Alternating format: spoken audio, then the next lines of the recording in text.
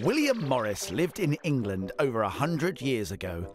He was very creative and made all sorts of wonderful things, including furniture, stained glass windows, and colourful cloth.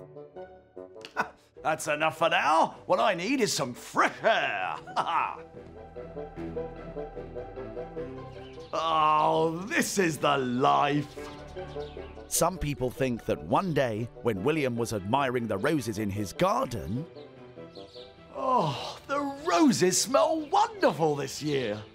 He had a brilliant idea. That's it!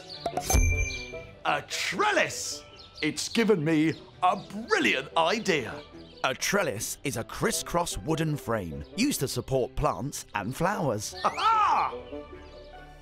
And using a rose trellis design, he started to create his first ever wallpaper pattern.